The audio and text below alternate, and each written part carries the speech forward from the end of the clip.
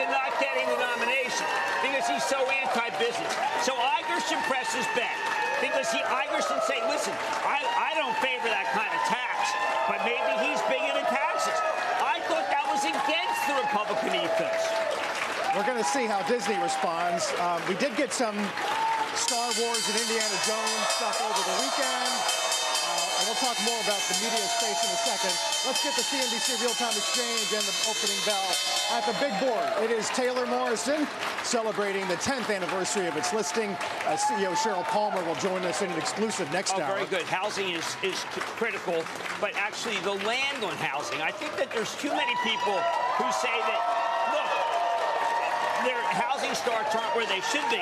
I would come back and say, do you know how hard it is to be able to break the zoning? I mean, in Pennsylvania, where there's absolutely a fantastic Toll Brothers franchise,